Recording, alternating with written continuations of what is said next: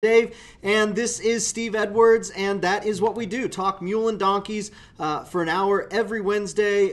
We have so much fun spending time together with you, the mule and donkey and greater equine community. And Steve, you're not where you usually are today. It looks like you're somewhere else. Where in the world are you? Right now, I'm in New Mexico. Sky City Casino is where we're just pulled into, where we had enough power and bars and this sort of thing. Got about 2 more hours to get to the ranch we're going to. I've been hired by a ranch to come over there and work with their cowboys and their mules, and we're going to put together a safety program for them and a communications program for them, taking these cowboys from them horses to the mules. That's awesome. How about that, huh? That's awesome. We're taking over the the competitions, and we're taking over the ranches too. There you are. You betcha. Not only you see Eric Palmer with that Dutch warm blood friend of his that's selling that mule, and then my granddaughter. Now that's Dutch warm blood. Now that's a $150,000 horse that they bred to a jack and made themselves a mule. Woo! Man, can you imagine what that jumping booger would do? Then, of course, I'm not got to brag on my granddaughter again.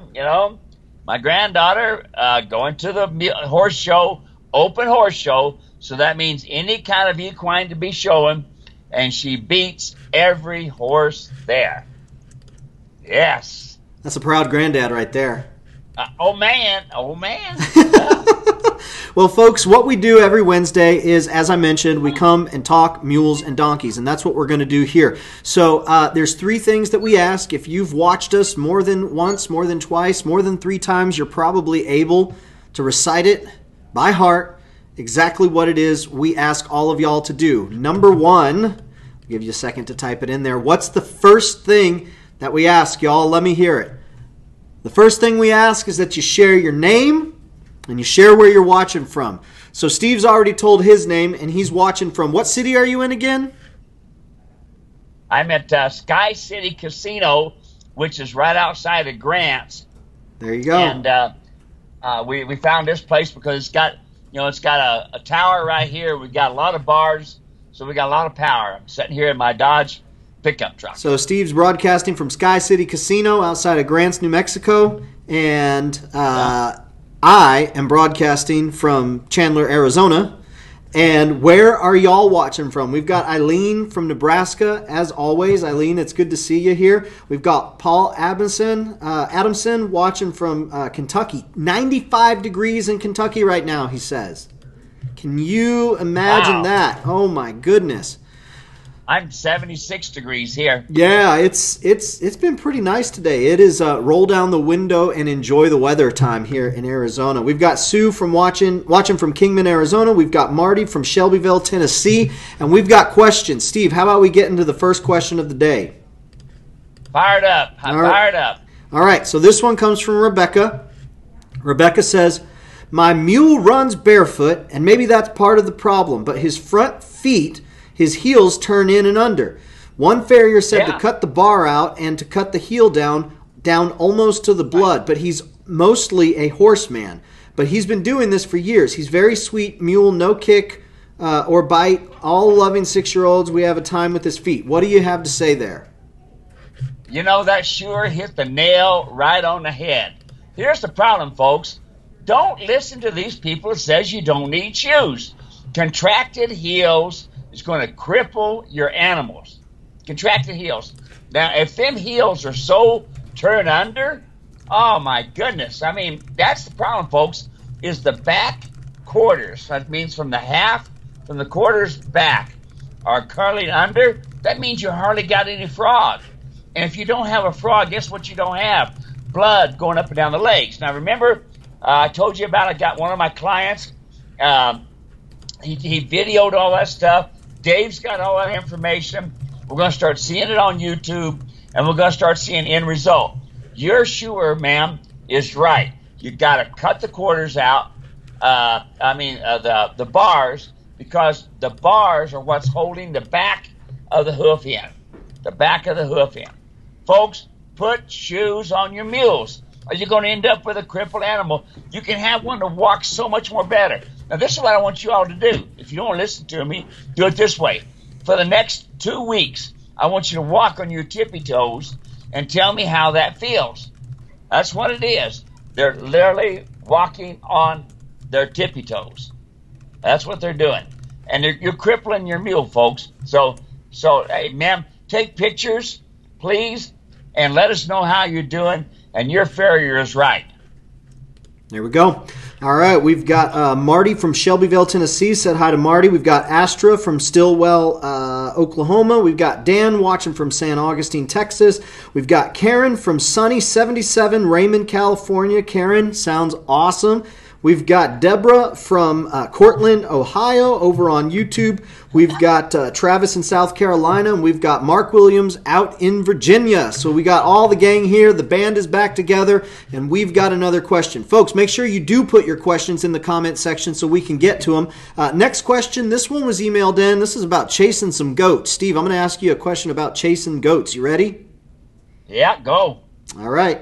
I can tell you the answer already, but go ahead. Kenny says, how are you, buddy? I hope all is well. Hoping to make it to a clinic soon. I've got a mule problem. He's a 9-year-old jack mule. He's been used a fair amount, just not lately. I haven't saddled him in a few months. He has started chasing the goats in his pasture. He will catch one and kind of kneel down on his front legs and mouth the goat.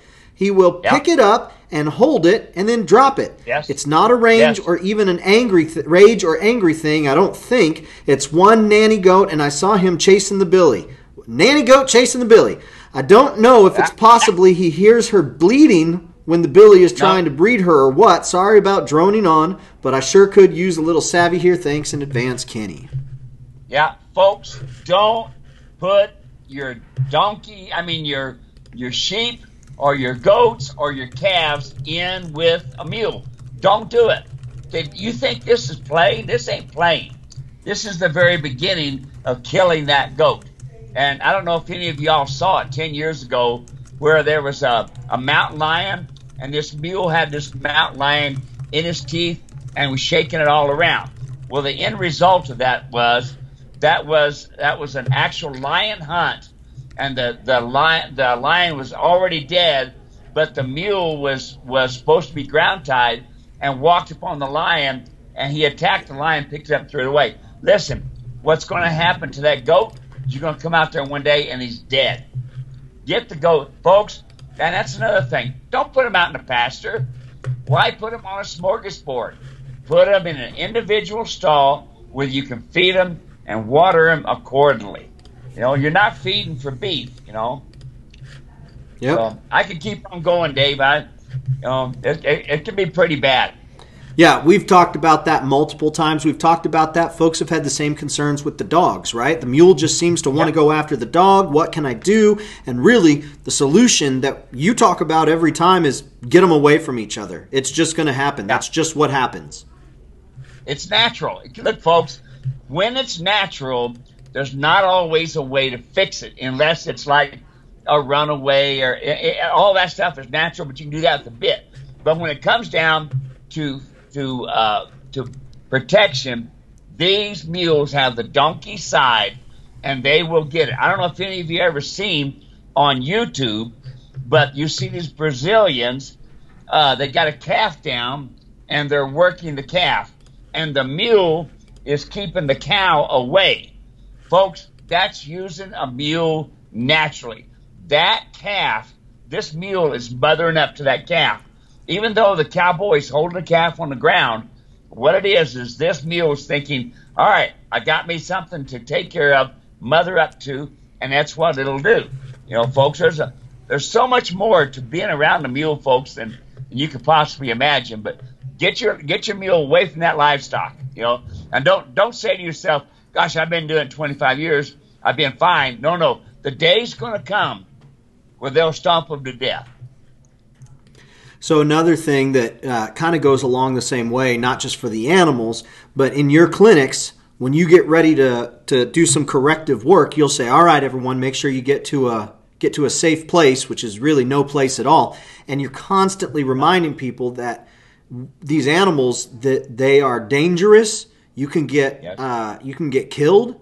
You can get put in the hospital. As a matter of fact, tell me your rap sheet on broken bones and whatnot, because you've got quite the elaborate rap sheet. Oh, my goodness. 32 broken bones and 2 replaced hips. And that was my younger days when I thought, you think you're a good cowboy? Well, I'm going to be just a little bit more better in my prideful situation. But you're always trying to be a little bit better on these outfits, and you can get yourself hurt pretty bad. A lot of broken ribs. Oh, golly, a lot of broken ribs. But that wasn't from petting Fluffy.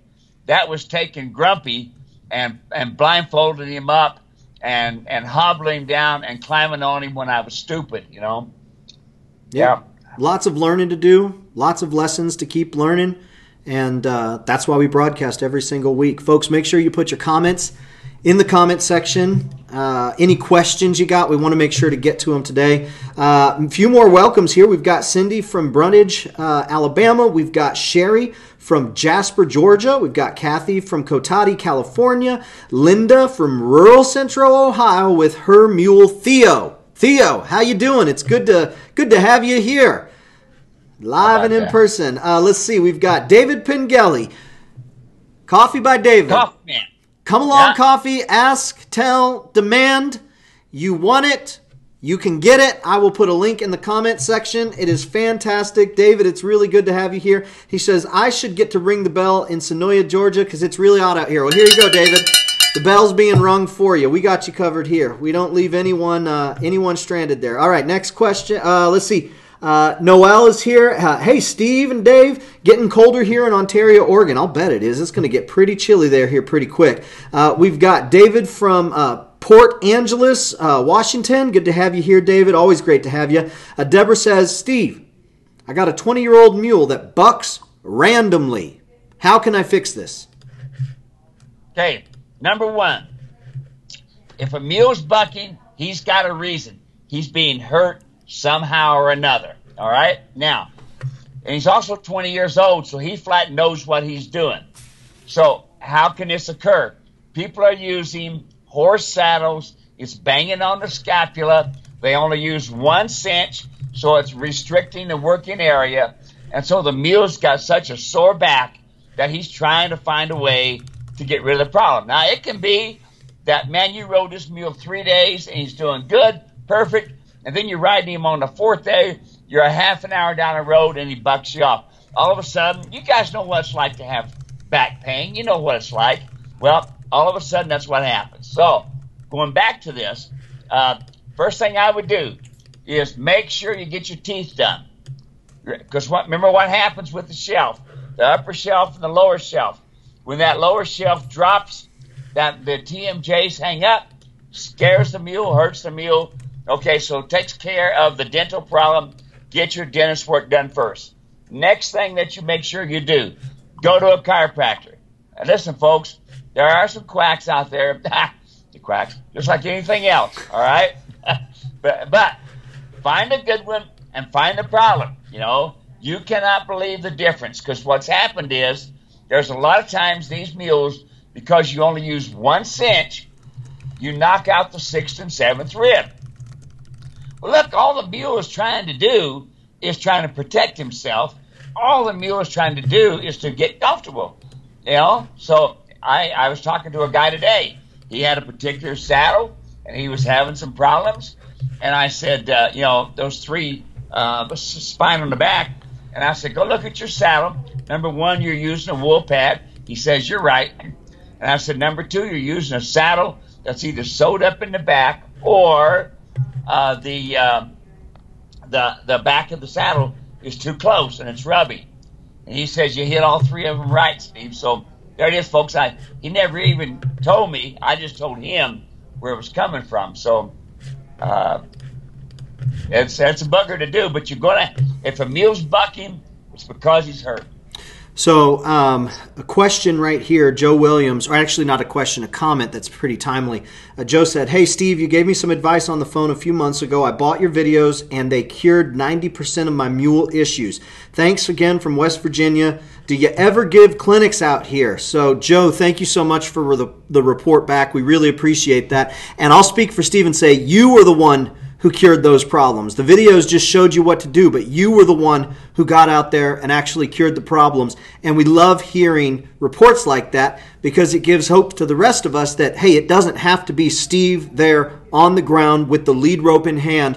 Anybody can do it if you go out there and you know what to look for and you're willing to be humble about it and follow some instruction. And so we're really glad to hear that. And I'll talk to you real quick about the clinics. Steve won't say it, so I will. The best way to get Steve, if you want him at a clinic, the best way to get him there is to look at the clinics and the expos near your area, the ranches, the places that hold these events, and to call them up and say, we need Steve Edwards out here. There's a mule and donkey population growing. Owners are needing instruction. You need to call Steve Edwards and get him out here. And a good example is the Hoosier Festival. A couple weeks ago, we talked about this. You remember talking about this, Steve? Yep. Yes, sir. Yeah. What happened was Hoosier Festival traditionally does not invite the same clinicians back week or year back-to-back year. So usually there's some time between bringing them back. Well, they didn't have anybody from the mule community, the mule and donkey community, and you guys are the ones who called them up and said, no, like you need to have these people represented, and Steve's the one to do it. So they brought Steve back. So really the power is in your wheelhouse. You've got the ability to get them coming out here. So if there's an event you want us to show up at, be sure and let us know, but call the organizers. Mark Williams says, I had a good ride a few weeks ago. I rode for the St. Jude's Children's Hospital. We had a real good turnout. That's awesome, Mark. Glad to hear that. Yeah. We've got Kimberly from Gilbert, Arizona watching. Kimberly, my neck of the woods. Steve's neck of the woods. We're glad to have you here. She asked the question, Steve, do you know of a good chiro in the East Valley? Chiro? C-H-I-R-O? Chiro? Chiropractor. Chiropractor. Oh, a chiro. I was gonna say maybe she was talking charo, like a Mexican cowboy, I think it's chiropractor in the East Valley. Do you know of anyone?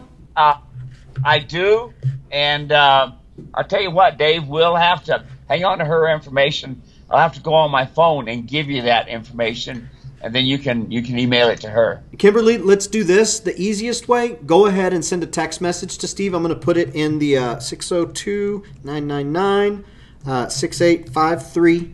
There's Steve's phone number. Y'all can call Steve anytime you want. You can send him text messages anytime you want. He will get back to you, even if it's not right away. He's not going to get back to you right now. He's mine for the next 45 minutes here. But he'll get back to you. Send him a message. Just let him know you want that chiropractor contact, and he'll get it for you. Let's hop back over here to Facebook. Make sure that we've got everybody a warm welcome.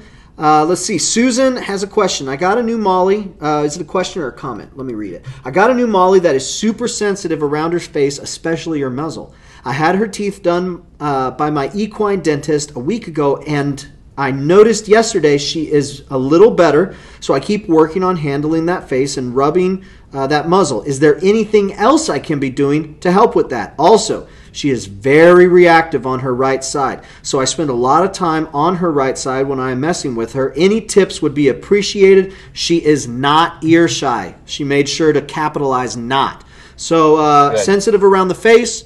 What could she be doing better? And reactive on the right side, what could she be doing better? Well, she's doing both things right. She says she's been going slow and rubbing the muzzle and going slow and this sort of thing. And the reactive on the right-hand side, folks, that happens all the time because folks don't train both sides. Look, even saddle from the right-hand side. Put your saddle on from the right-hand side. Do things like that. Start from the right-hand side. Catch them from the right-hand side. Remember, they don't have the cranial lobe that tells the right side the left side's doing it, and the right side the left side's doing it. So back and forth. So it's imperative you keep staying wet right there with it. Now, here's what I would do, Susan. Once you get the come-along hitch on and get that going, approach the right-hand side. When the feet move, which is the first steps of flight and fright. Bump the nose. Okay, but let's go even before that, even more. Folks, when the nose goes, so goes the feet. So, as we're starting to, if we're on our right-hand side, which is the off side, is the proper technique for that. It's called off side. When you're in the off side and she goes to move her nose, bump her with the come-along hitch. Make it uncomfortable because the nose controls the feet. And as soon as you get those feet to be quiet with the come-along hitch, not with the round pin, you'll get far more done in a quick time. Very good. Hopefully that's helpful, Susan. If you have any follow-up questions, be sure and let me know. We got the whole gang here on Facebook, Steve. I got all these people saying hello. So that was Susan. Linda says, Steve, hooray for replaced hips. Don't they work great? Mine does. Let people know they can still ride when they've healed. Ain't that the truth? Oh, man. Yeah, and by the way, my left hip got replaced 4 times because it got infected. Oh, that's I was right. I was almost a mule trainer up there with my Heavenly Father for a while there, but I remember that. Now, yeah. Now that Susan is that Callahan? Susan Callahan from Yep. That's from Kingman. Yeah, Yep. She's a police officer. That's right. Yeah, she's a police officer. And Susan, thank you very much for your service. We've got Tracy McKinnon.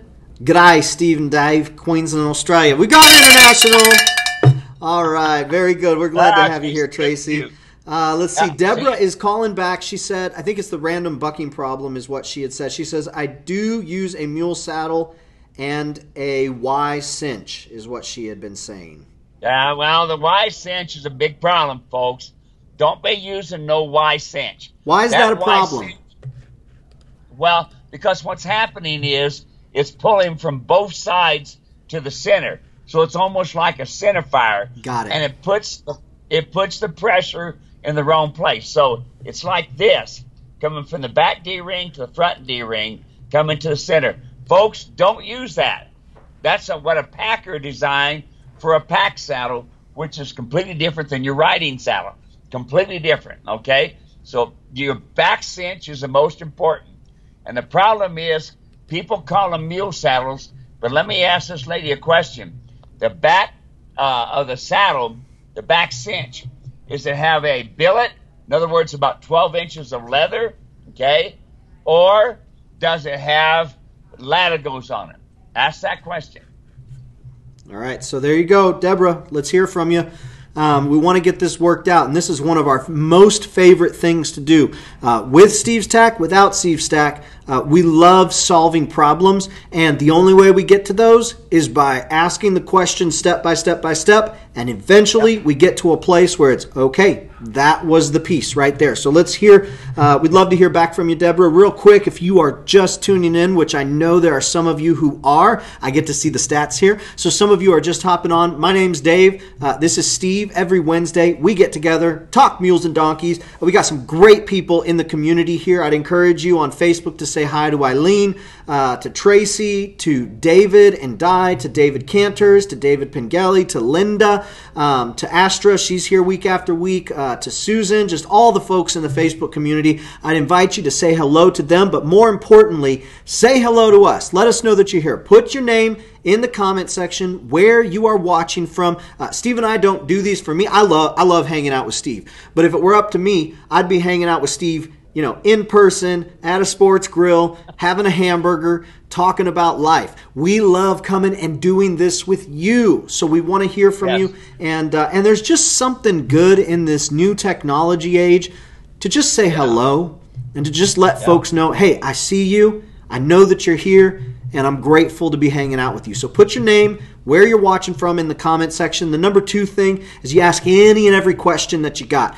Don't be shy. Don't be bashful. Put your question in the comment section. We will ask it. We are all learning here together. Steve may have more experience than us in some areas, but he is continuing to learn, and he's always picking up new things and always talking. Matter of fact, we were down at the Andrada Ranch, and you and Randy were talking, and I know Randy kind of has some ways that he does things. You have ways that you do things, and it's that biblical principle of iron sharpens iron, and so we continue to learn and grow. So ask your question. The third thing, put your or share this broadcast with friends and with family, especially if you're on Facebook. If you're on Facebook, go ahead and tag someone who's in the equine community with you and just let them know that you can come and they can come and hang out with us and spend some time with us. Let's see here. We've got, let me get back here.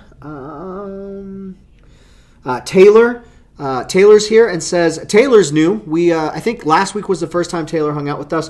Is there a link to a video on how to adjust the halter? Taylor, yes, we have several, and I will give you the link to the one that I think is the best. If you want to keep looking, you can find them on YouTube, Steve's channel, but I'll send you a link to the one that's the best. Next here, this one's from Sherry. Sherry says, I have a normally very forward mule that likes to go down the trail, but lately he's been balky, taking the lead on occasion. Taking the lead on occasion. I can get to eventually move on, but it requires some reinforcement with a crop or making him work circles to get him to go forward. I know it's not a fear factor. Is it possible he is getting buddy sour with his riding buddies, or maybe just wanting to be the leader? Thanks for any insights, Sherry. Okay, number one, folks, don't do the horse thing and go in circles. It don't work. I ask people all the time, how's that working for you? And if it doesn't work, folks, after 2 times, don't do it no more. Because what's going to happen is you're going to end up with problems. So going in circles don't work. Right brain, left brain with your hands, that's what works with a snaffle bit in your hands, all right? That's that part. Now, let's go back. If we got a mule that normally is forward moving, and we got a mule that is kind of sucking back a little bit, then there's some reasons here. It could be a buddy sour problem. Maybe. If so, use your legs, right, left, not both at the same time. Right brain, left brain, and use the snaffle bit, because the snaffle bit is what you train on. All right, now, next part. Okay, it could very well be, now, are we riding out from the house? Are we riding out from camp, or what it is?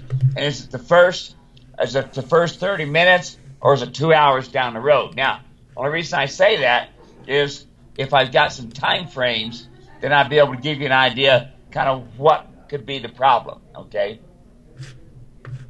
All right. Let's see here. We'll keep an eye on that. We'll keep cruising while we're waiting.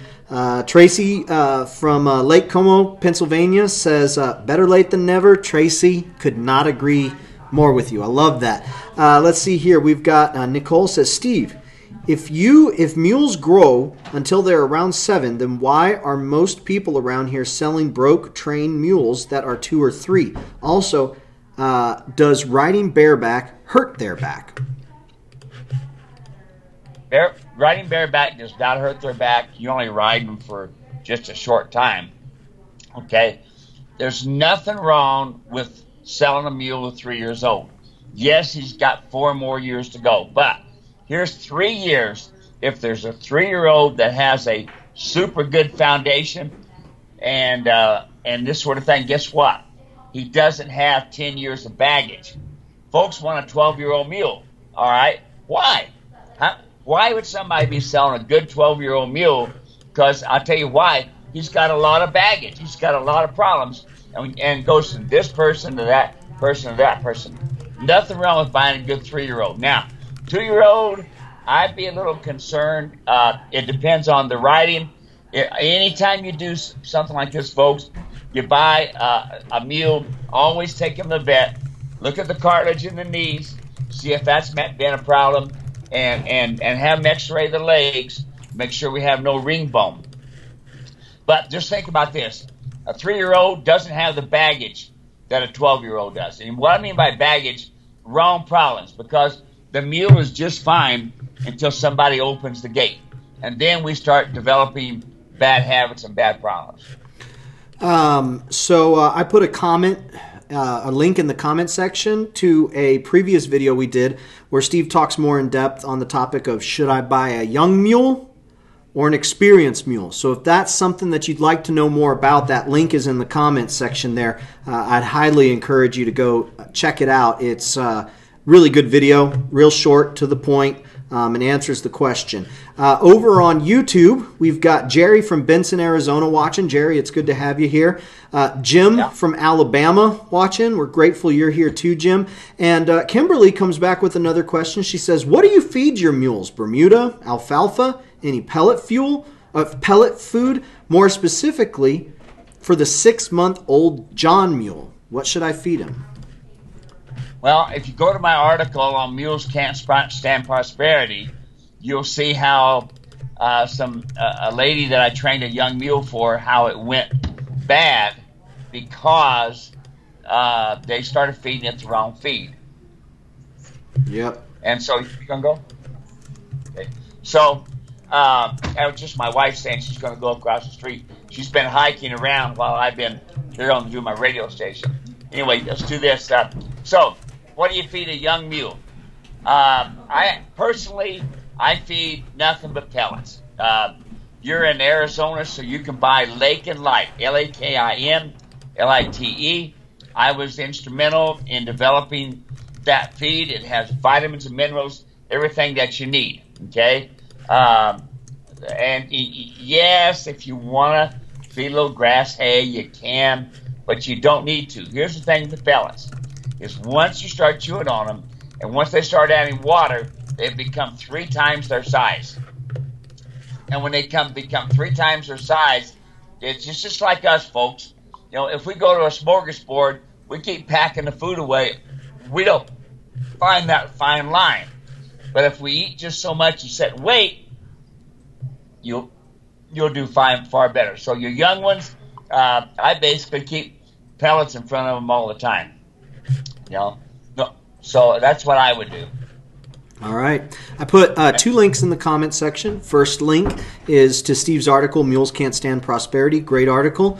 Second link is to a video that Steve recorded with someone named Jim Waterford, who had worked for Lakin Lite for a long time associate of Steve's. And they talked for about 30-40 minutes just about feed, nutrition, mules, donkeys, equine in general, talk about programs. One of the things that Steve has said on this program often is that each mule needs their own program according to their specific dietary needs, but also according to their usage, how you plan on using them.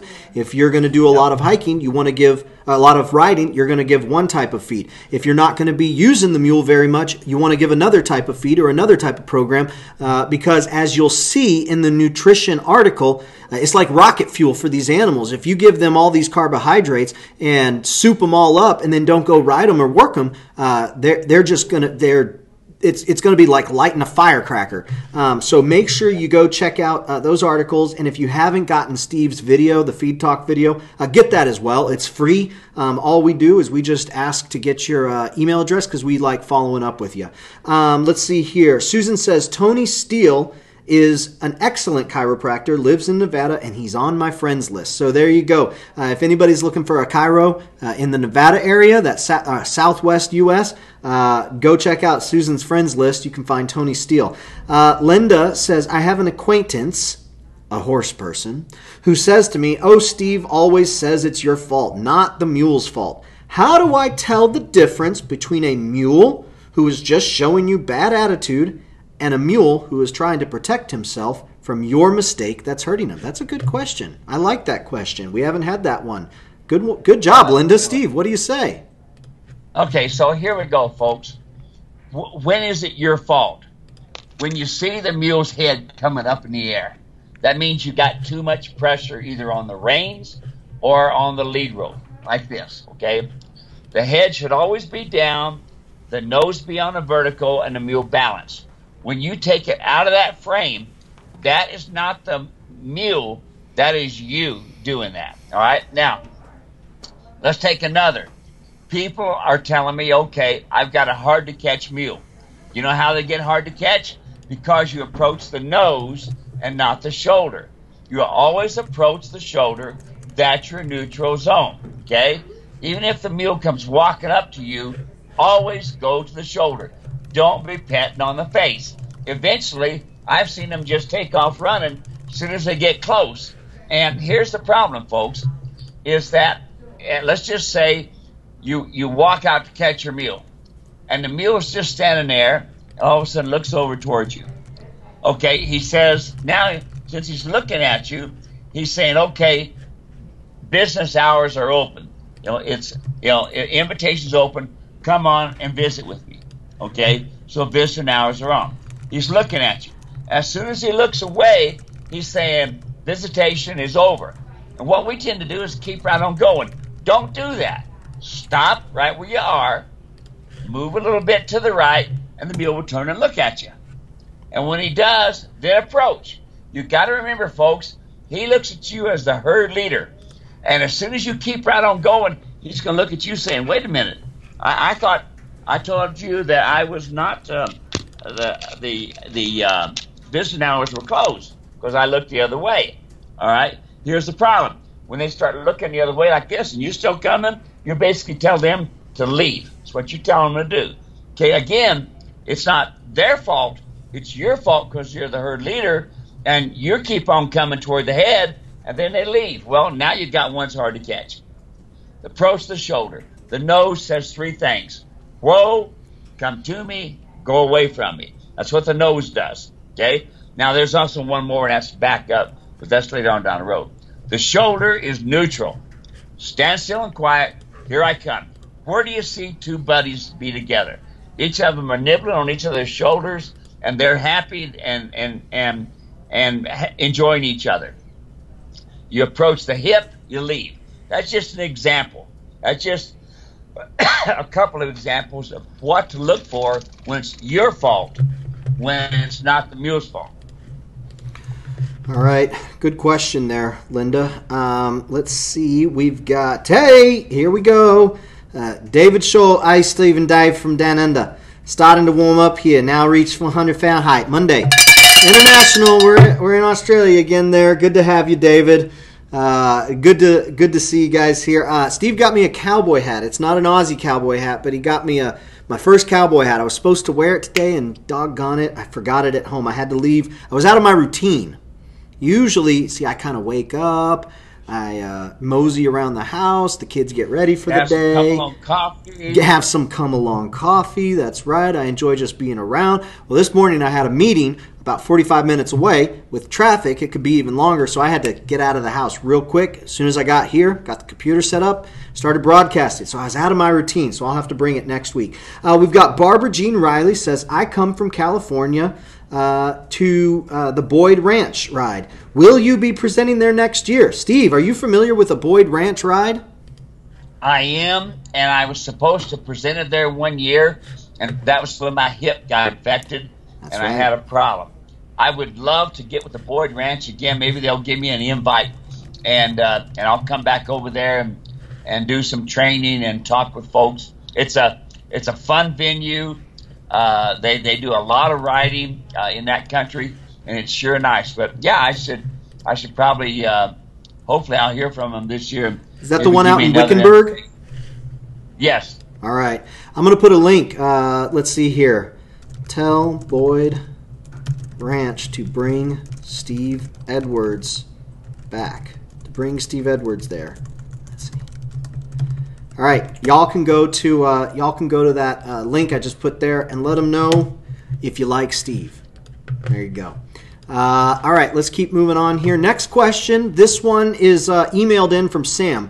Sam says, my 2-year-old donkey I love, but she has gotten so pushy that when I go to feed other chickens, she wants their feed. She almost knocked me over. I popped on the nose and she backed up. Same thing today, except I had to pop 3 times on the nose.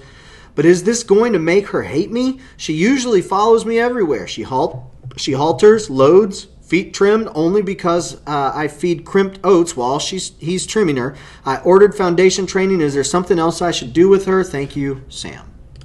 Okay, folks, don't smack them in the head, okay? All it's going to do is make them head shy. Take your foot and tap them against the shin, and that makes them uncomfortable. Or, if you can do it beforehand, kick some dirt at them. I did a safety program in Minnesota for the Minnesota Zoo, where they had a couple of big draft horses there. And the draft horses, when you go to feed them, they would muck out the handlers left and right, step on them, break legs. They've done all kinds of stuff. And I showed them how I was shaking the feet and say, come on, shaking the feet. And everybody's thinking, man, them horses are going to muck that little short fat guy out, you know. And here they coming in on top of me. All of a sudden, they're within 15 feet of me, and I kick some dirt toward them with my shoes. They stopped, looked at the dirt, thinking, why'd that dirt move, you know? And they started to come at me again. I kicked some dirt at them. They stopped right there. I put the feet in, and I turned around and walked away. So, kick some dirt at them first. If they're already in your space, which you should not have let them do that. That's your fault. There's an example of your fault. Perfect good one. Look, these equine, you can come into their space. They are not allowed to come into your space. But you can go into their space because you are the herd leader, period. So if they're in your space already, they're trying to take over leadership, and it can hurt.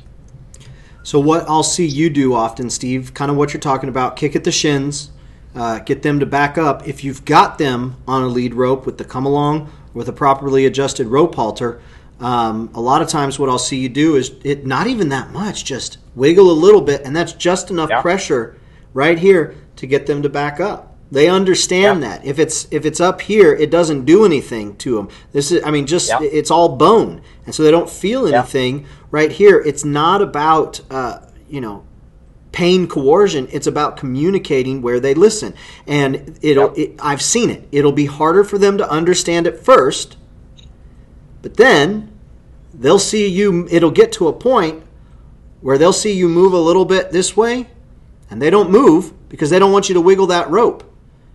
And if you want them to come, then you cue them to come, and then they'll follow you. And then you stop, and they'll know to stop, because if they don't stop, you'll wiggle that rope, and it's sensitive there. And it's not even that much. It's just, but it's enough to get them to listen. Am I recalling all of that correctly, Steve? Yeah, you got it right there. You know, a lot of times I'll be tying one up in a trailer, and you'll get me pushing on me. Well, I won't slap them on the head.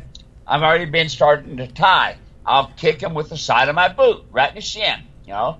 Or I'm tying to a hitching post, and they come in too close to rub on me. Well, I kick them in the shin. Well, there's also a possibility if I've got one too close when I go to get them, and I get and watch them, and they're that close, kick them in the shin. Do not slap them in the head, okay? Very good. There we go. All right, we've got Albert from Arkansas watching. Albert, we're so glad you're here. Thank you for tuning in over on YouTube. We've got Kathy from Oklahoma. Kathy, it's great to have you. Really appreciate you taking some time today. Hang out with us. There's one thing you can't make more of, and that's time. And so we're glad that you're here spending some of yours with us. Let's see here. We've got another question from Nicole. She says, so when training a young mule, when can you start training the mount and light riding? When their knees are closed. Go to a veterinarian when they're around 2 years and 6 months. Have them sonogram or x-ray the front knees. And when the cartilages are closed and his knees are right, then you can look at start doing some light riding and some weight on maybe even a saddle, folks, sometimes can be too much and lead them around. So usually 2 years and 6 months is a good average. But as soon as your veterinarian says, okay, the cartilages are closed, start riding. Next question. This is a follow-up to Sherry. So Sherry's original question was, normally very forward mule, likes to go down the trail. Lately he's been balking at taking the lead rope on occasion. I can get him eventually move on. I know it's not fear factor, buddy sour. So here's her follow-up question. She says, there doesn't seem to be any rhyme or reason to when he does it. For example, he may be leading and then we stop for a break and then he refuses to lead again. We will even keep backing up as I try to urge him forward. Then, if he's behind someone else, we will be right on their flank like he wants to pass. Sometimes he will, sometimes he will, other times he won't. Sometimes he will throw a tantrum and kick out his rear legs when annoyed. Not we will, but we will back up to try to get him to go on. We don't back up. He will start backing up. Okay, there we go. Yeah, that's right. Okay, there we are. Hear that? He will kick out his back legs when he's annoyed. That's called a kick out. All right. And that a lot of times is because the saddle is sitting on top of the scapula. And so the mule is uncomfortable. So you might want to ask, are you riding 1 cinch or 2 cinches? And are you riding a breeching? Okay. Because for some reason or another, you see, they can be standing and, oh man, the saddle feels pretty good. It was just starting to hurt. Anyway, so then all of a sudden they go to moving and it goes to banging on the scapula again. They don't want to go forward because they figure that forward motion is painful. And so therefore they start laying back. I still remember when I first started running into that, they just wouldn't get forward. I'm thinking, why? Well, the saddle was banging on the scapula, and that had a lot to do with it. But, okay, so the question to ask, are you riding a breeching? Are you have a back cinch on? And let me just give you one more for the fun of it here. What kind of bit? So while we're waiting for that answer there, we want to get this worked out. And this is a really great example of how we're able to do this through the phone, through the internet, through email, through text messages. While we're waiting to hear from Sherry, I want to let you all know that in the comment section, I put a link to something called the Mule Saddle Training Course. Now, this is something I told Steve, we need to have this. So one thing that makes the dynamic with me and Steve work really well, first and foremost, we're brothers in Christ and we've got that in common. But aside from that, I know nothing about mules. He's been working with them about as long as I've been alive, if not longer. So I can ask questions, and I'm not afraid to ask a question that I think might be a question that anybody should know. So I'll ask a question, and Steve will say, okay, good question. And he'll answer that question, and a lot of times it winds up being a question that other people were thinking too. So that's kind of why what we do works. Well, I had been talking to Steve. We talk on the phone all throughout the week, and I had been talking to him, and I said, hey, Steve, with the saddles, do we have anything that shows people how to put everything together? He goes, well, I've got a saddle training video that I give people when they order a brand new saddle, and it shows them how to set up the saddle. I said, yes. But I'm learning, and I'm picking up here that all of the pieces work together. Like, it sounds like you can have just the saddle, a Steve Edwards saddle, because it has the bars that put all of the support in the right, or get the support from the right places, but you could still have a mistake with the cinch, or you could be using whatever it is you call like a pulling collar or something. And so it seems to me like there's more to it. And he goes, well, yeah, there is. I said, okay, here's what I want to do. Let me know if you're okay with this. And he goes, okay. I said, I want to create a course that's all about training people how to get the saddle to fit properly all together, from the front to the back. He says, well, do you think that's a good idea? I said, yeah, I think it's a good idea. I think folks would enjoy that. That's what I just put a link to in the comment section. It is the Mule Saddle Training Course. And it's Steve going through over 13 videos, some as long as 29 minutes, some as short as 90 seconds. Going through piece by piece by piece, telling you how it all fits together. So the stuff we're talking about right now with Sherry, it's talked about in the Mule Saddle Training Course as far as it goes with tacking things up. So I wanted to make sure that y'all knew where that was coming from. It's not just a thing we threw together. There was a lot of thought behind it. Joe Williams says the come-along hitch has changed my ranch. It's seriously that good on mules and horses. So that's a great report. Thank you, Joe. Appreciate that. Jerry says, do you know what happened to AZ Mule Days? Steve, do you know what happened? I think they were doing it, and they weren't able to do it again or something like that. There was something that came up, I think. The AZ Mule Days? Yeah, I'm not really sure. I started a Mule Days back in the 90s, and then here just about 5 years ago, another guy started it up. And I just think there probably wasn't enough support behind it. I don't know exactly. I sat on the first board with them, and we were going to give the money to kids, to a kids camp, put the kids in the camp, and we just, make a long story short, really didn't make enough money to even meet the bills that we had to pay for renting things. So we just need more support on something like that. Well, maybe it's a case of good idea, great cause, not the right time yet. Maybe we'll do something in the future. Build up this thing on YouTube here, get everyone to come out. I think that would be pretty cool. Do a big planned meetup. That'd be pretty awesome. Let's see here. We've got Susan from West Pennsylvania. We've got Jarrett. Any tips for teaching speed control while under the saddle? Trying to get a mule to walk faster or slower on the trail. Thank you. All right. So, Jarrett, you pick out a place, and like right now, I'm looking at a water tank. And I'm going to head straight toward that water tank. I'm going to be riding in a snaffle bit, preferably my mule rider's martingale, which will give you really good communication. So with my hands in direct reining position, okay, 12 inches apart, 13 inches apart, my hands are going to go right, left, right, left. Anytime, folks, the mule is doing something you don't want, go right, left, right, left. That immediately tells them, wrong idea. So it says right brain, listen to me, left brain, listen to me. So we're going to do speed. So as we're going along and we got our reins up and we got them ready, we're going to use our right leg and our left leg. So as we're going down from here, looking at that straight place, straight ahead, we're going to go right, left, right, left. And when the mule starts getting at a speed that's faster than what he was doing before, I quit using my legs. Now hear me now. Don't use both legs at the same time. Go right, left, right, left. Do it that way. You've got your hands ready so that if the mule starts to go too fast, right, left, okay? Then he starts to go too slow, increase the intensity of your legs. Increase the intensity. And always ask for a little bit at a time.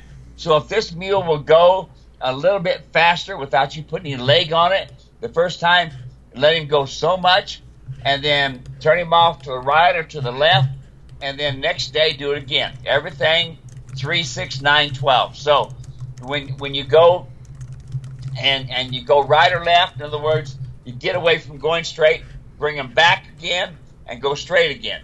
Once they pick up the speed, and they're at the speed that you want, and just before they start to slow down, take them off to the left, take them off to the right, and then take them back to center again. You're going to do that 3 times, 3, 6, 9, 12. Pretty soon you'll get to the point where the mule is walking the speed that you want. Awesome. Very good. All right, let's keep moving on here. We got good questions. Real quick, if you were just tuning in, my name's Dave. This is Steve. We're glad that you're here. Go ahead, let us know that you're watching, name, and where you're watching from in the comments section. Steve's out in New Mexico. I'm out in Arizona. And then we got people all around the world. It's a lot of fun. So we're glad you're here. Second, go ahead, ask any questions that you have. We've got about 8 minutes left here until the bottom of the hour, and then we will bid adieu until next week. And then the third thing is please share Queen Valley Mule Ranch, whether it's this broadcast or the page itself. Please share with your other equine friends, family members, community. We want to make sure that folks know that there is a resource out there for correcting mule and donkey owner problems, right? We start with, we're correcting the mule problems, but really, it's about training you. And that's a great thing because it just shows what influence you have over the animal and that you really do have the ability to be in control, to become that herd leader. It's not you out of control and just the lot you're dealt is the lot you're dealt. No. We've all got room to grow. We've all got room to improve.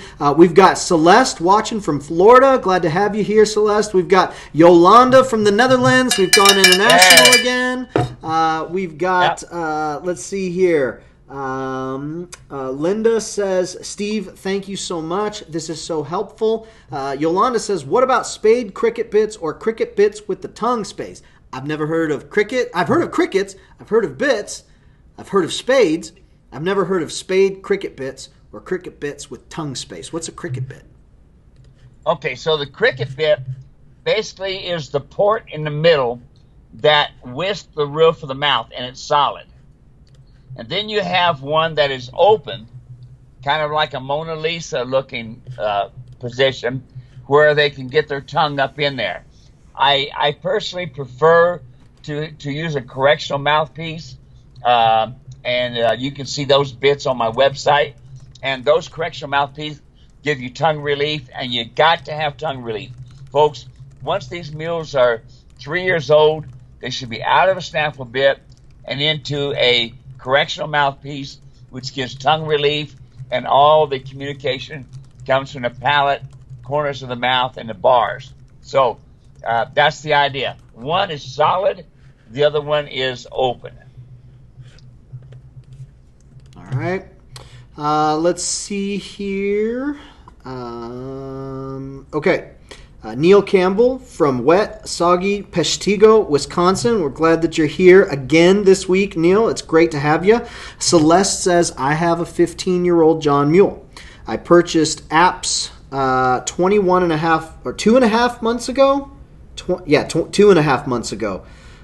Took him to the vet for shots, and 4 times he got away from them when the vet left a needle in him from startling him. Ever since then, he runs away, hard to catch, and now when you get him and out a lead rope on, he bolts. Run away. Went to the mountains this past weekend and twice got away and ran for the woods. Took quite a few of us to catch him, even with the lead rope and 25-foot lunge on him. Line on him. I don't know how to get his trust back or keep him from bolting. He's like a bulldozer. Steve. Yeah, boy, come along hitch, come along hitch. That's the way you got to do it, folks. Look, that come along hitch, if you watch my videos, you'll see me using that come along hitch for all kinds of stuff. The ground communication kit, Dave, is what I would suggest to her. That kit, folks, shows a buckaroo cowboy in Montana. It shows one that his ear is cut. He's had all kinds of problems. He drug him behind a pickup truck, and end result, he's able to work with the mule. So that come-along rope is extremely, extremely, extremely important. Now, the next thing now that the doctor has left a needle in, which is no big deal, ain't no big deal, all right? But we make it a big deal. Start using the twitch and creating natural endorphins. Anytime I'm doing any doctor work, I don't use the drugs, folks. I don't use them. I use natural endorphins coming from my nose twitch, And we got some video, I think we got on that day. Yep. Where we had this one mule that you could see at first. My apprentice was trying to put some stuff in the eye, and the mule was throwing his head. We used the twitch with the natural endorphins. We got the mule quiet. Was able to put that stuff in the eye, no problem. I have castrated, I have stitched, I've done a little bit of everything, folks, using that twitch. I train all of my mules to a twitch, all of my mules to the come-along hitch. Get the come-along hitch and get the video, get the communication kit. That right there will change everything. I think just about everybody that's listening to me now, a good portion of them have used my come-along hitch. And like the one guy said, he changed his ranch. Yep. Period. So, folks, get away from those misadjusted halters. Get away from the nylon halters, and start communicating to the mule. Again, this is your fault. This is not the mule's fault. It's the veterinarian's fault because, again, they don't have the knowledge of the mule. They don't have the knowledge of the donkeys. And they don't teach it in vet school. I can't tell you how many veterinarians, Dave, have told me, says, man, if we'd only learned this in vet school, we'd probably even be better vets from working on the horses. The come-along hitch will change everything, everything. A lot of folks, they'll say, they'll look at something like the humane twitch. They'll look at something like the way the come-along hitch is, and they will filter it through their communication, and they'll filter it through their understanding. And a lot of times folks just they haven't been taught, they haven't learned. And one of the things we really encourage folks to do here just by virtue of having this is to respect the mule and the donkey as a unique part of creation, to give them the respect that they deserve. Don't just throw them into the family of equine and say all equine are equine, and what you're doing to that mule is wrong. A lot of times what happens, and we softly correct, and we have a conversation about it, but a lot of times what will happen is someone will take their understanding of what they've learned, and they will apply it incorrectly and unjustly to the mule and the donkey, and with the best of intentions they wind up ruining perfectly good animals. We hear those stories. I haven't seen that part. Steve has seen that part. But I read the stories of what comes in, and I read the stories of people who have animals who are as good as gone as far as training goes, and the come-along hitch and the training that they see and find on the Mule Ranch website, just like John said, it changes. It changes them. And they go from having an animal that wasn't being respected, and it wasn't because they didn't want to respect it, it's because they thought they were. But the reality is the mule and the donkey, what we learn, are different. And so to treat them like a horse is to disrespect them. To treat them as a mule or donkey in their uniqueness is to respect them. Just a few reviews here on the come-along hitch so you guys can hear it. Jana says, this is now known as the magic rope. You can trust Steve Edwards. He has never let me down when it comes to the mules. He has all of the answers. We've got a comment from Susan. This is the most valuable item for working with your mule you'll ever own. You can take it out of any rope and it'll work, but Steve's is perfect and it works best. Bruce says, ordered and received my come-along rope a month ago. Very fast shipping. Notice a big difference with my Henny. Got her attention right away. She is leading a lot better. Thanks, Steve, for the great product and all your help. Ken says, it works exactly as Steve says and demonstrates. The come-along rope is worth every penny. My mule has tuned up with just a few minutes of work. I could go on. There's a lot of reviews there. So, folks, don't believe what Steve says. Believe what folks say about what Steve says. The proof is in the pudding right there. All right, let's make sure that we get all the questions answered here. Don't want to leave anybody hanging. We've got Gary saying, someone recently asked if progress is going well using the mule rider's martingale. What is the advantage of changing over if progress is going well using the mule rider's martingale, then what is the advantage of changing over to the trail rider's bit? I'm interested in hearing Steve's reasoning. Okay, so here it is. The mule rider's martingale is meant to be a 6-month program because it communicates to the tongue, all right? It communicates to the corners of the mouth, the bars of the mouth.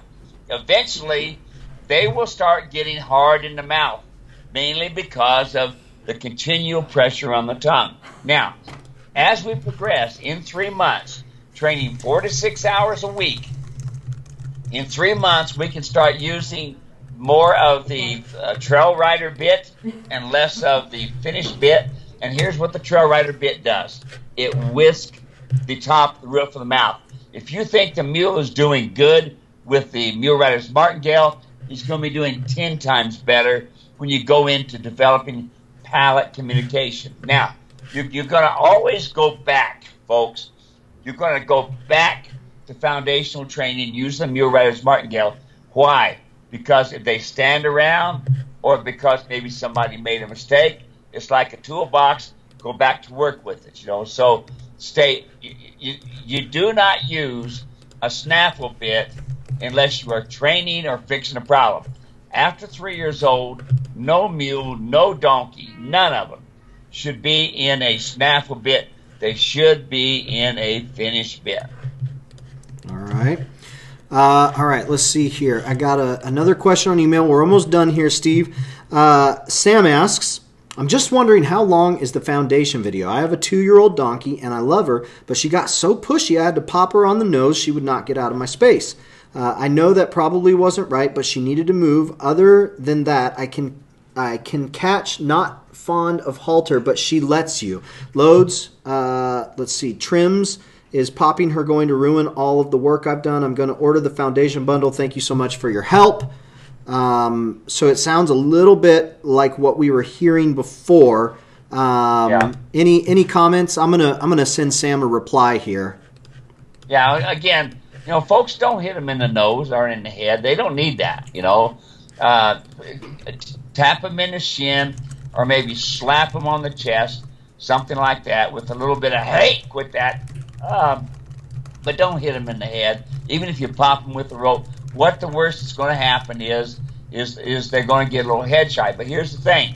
They're sensitive about their nose. Donkeys are sensitive about their nose, and then the mule gets that as well. So when it comes down to these guys in your space, folks, the mule, the donkey is not allowed in your space.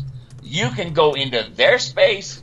They are not allowed in your space, period. Always approach the shoulder. Do not approach the nose. That's the key thing right there. All right. This is the last question I have on email, and then I'll finish up on Facebook. Bob asked, how much weight will the tapaderos add to your trail light saddle? How much weight do 2 taps add? Well, if he's using the guy's stirrup, which is 6 inches wide, it's going to add about 3.5 pounds on each side. So you're looking at about 7 pounds it's going to add. But don't look at the weight, folks. Look at your safety. That tap is the safest stirrup you can have. And if your foot goes through that tap, it's only going to go so far. Therefore, you're not going to get dragged, folks. That's my main thinking. And then also going through the brush and this sort of thing as well.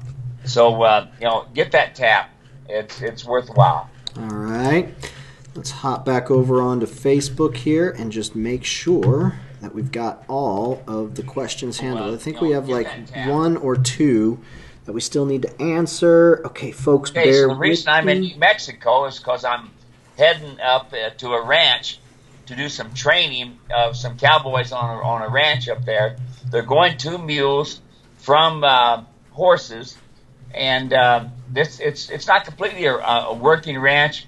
It's just some folks that really enjoy the ranch atmosphere, and they got some guys and gals that are been in the horse world. They don't know a lot about the mules, but these folks really want to get mules, and so here they go. I'll shoot some video, Dave, and we'll get it over to you. That'd be cool. Let's see here.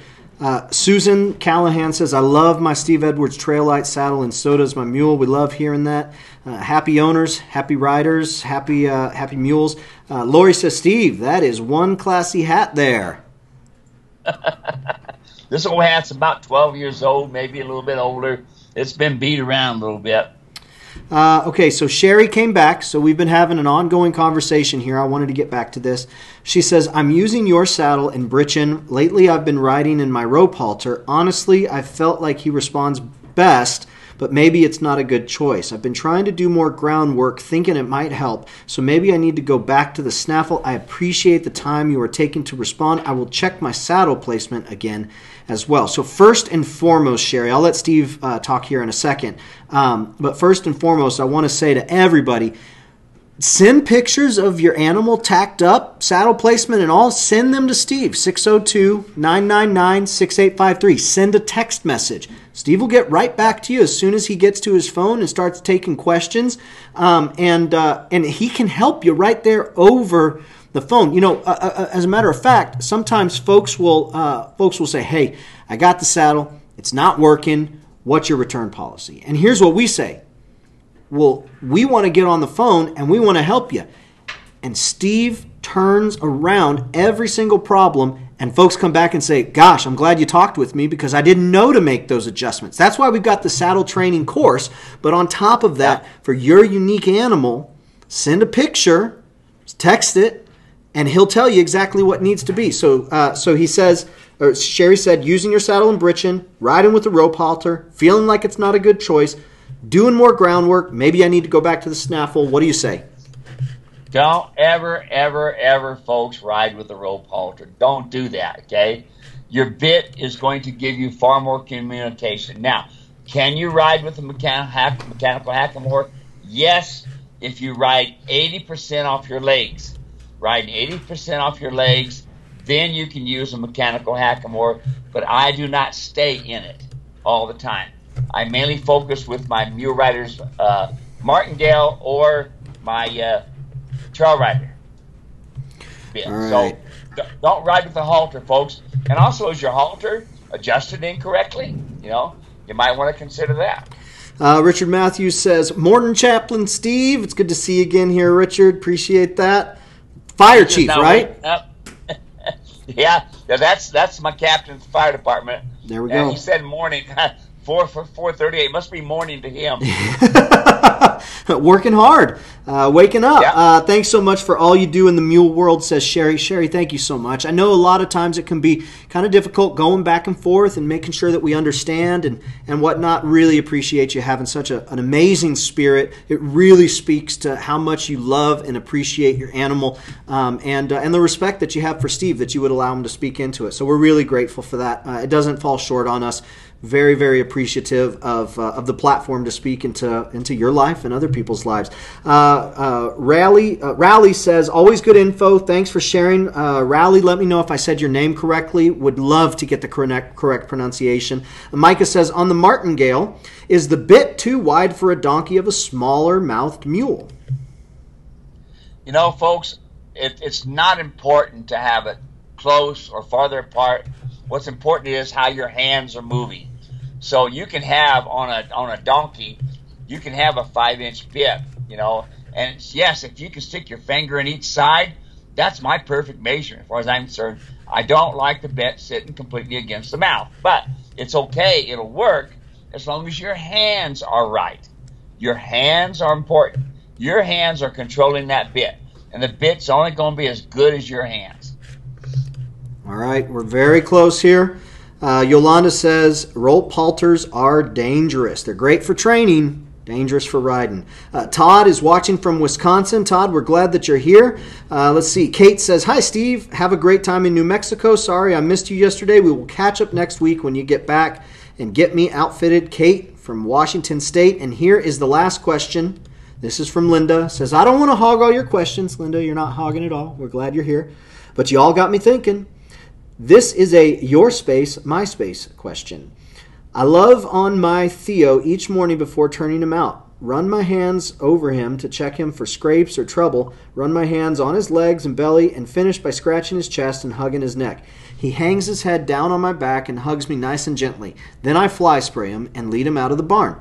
I really love the affection, and it looks to me like he does too. Please tell me if this is okay. Before I bought him last year, he was a children's ride. He was offered for sale because the kids wanted faster rides. Oh, I don't. That just tickled me. That just tickled me at the end there. But what do you say there? She's really enjoying this affection and the physical connection she has. Is that good for him? She gets a sense that it is, but is it good for him? Is it good? Is it? What do you have to say there? You're putting yourself in a dangerous position. Folks, let me just give you another example. I had a lady who was telling me she used to put a carrot in her pocket, and then the mule would come up and get the carrot. One day the carrot wasn't there, all right, and the breast was, and she had to have some surgery. Okay, another client, went to give a carrot, and went to give the carrot, and the carrot wasn't there, but the finger was. He took it out, all right? They're too close. They're in your space. No. You go to them go to you. Now the hugging thing, where they really throw their neck over, listen, that can be good, that can be bad. Most of the time it ends up being bad, because if they all of a sudden decide they want to play with you, they take a nip out of you, that's playful to them. Listen, it hurts when one bites you, you know. So look, my space, their space, you're allowed to go into their space. You can give them a hug and then get out of their space. But don't allow them to come into your space and give you a hug. I don't want to visit you in the hospital. Yep, absolutely. And a good point to make there. Linda, I want you to know, Steve's answering from a practical standpoint. I want you to know, when I hear that, I'm a city slicker, and I hear, oh, it's a great connection. What I love about this community is, and what Steve is able to do here, is he's able to help us understand how to love on our animals in ways that are most appreciated by them. It means a lot to us. It's kind of like my relationship with my wife. She has certain love language. She has certain ways that she likes receiving affection and affirmation from me. Gift giving's not one of them. I could buy her, this is going to make some of the ladies go, what? I could buy her something from Tiffany's and it would be the exact same to her as if I had gotten it from Target. I mean, maybe a little bit better, but if I come up and I just tell her, I say, hey, I love you so much. You're such a blessing to me. You're a great man. All of a sudden, she just, that just means the world to her. And so that same concept kind of applies here, in that we got to find the way our mules and our donkeys and our animals like to receive and accept affection and reinforcement, and then speak their language, because that's what's going to mean the most to them. Kimberly says, so grateful for this program. Thank you both so much for giving so much of yourselves. Kimberly, thank you for saying that. Really means a lot to have acknowledgement like that. We appreciate that. Last thing, folks, I want to make sure to tell you, hey, if you are not subscribed on YouTube, I want you to go over, click this link I'm putting in the comment section, and if you want to wait until we sign off, do it then. I want you to go over to YouTube and subscribe to the Queen Valley Mule Ranch YouTube channel. We've got more videos coming out there, and we want you to catch all of them. We've got 2 out there in the last week. Go check them out. You're going to love them. Really good stuff. Steve, I want to let you get back on the road. We went a little bit long here, so make sure you tell Susan thank you on behalf of the entire worldwide mule and donkey community. We are there she is right there. Reading the book. She was totally expecting you to do that, wasn't she? Yeah, I'll probably get thumped on the head now. That way, go. We are very grateful that you took some time to pull over there at the Skyline Hotel and Casino. Yeah, Sky City Hotel and Casino. Hotel and Casino in New Mexico. Yeah, nice big parking lot. Yeah. Anything you want to say to the people before we sign off? No, just happy trails. Thank you so much for spending time with us. We're going to get back on the road now. We've got about maybe 2.5 hour trip yet to get up to Santa Fe. And then we're going to spend a couple of days with some new mule and donkey people. And we're going to be training on this ranch for a couple of days. And we'll shoot some video so that folks can see it. And we'll rock and roll from there. Good. Well, hey, Linda says, oh, dear.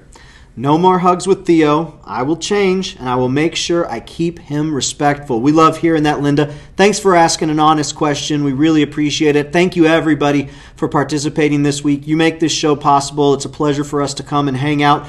We look forward to seeing you next time. And until then, God bless, and take care.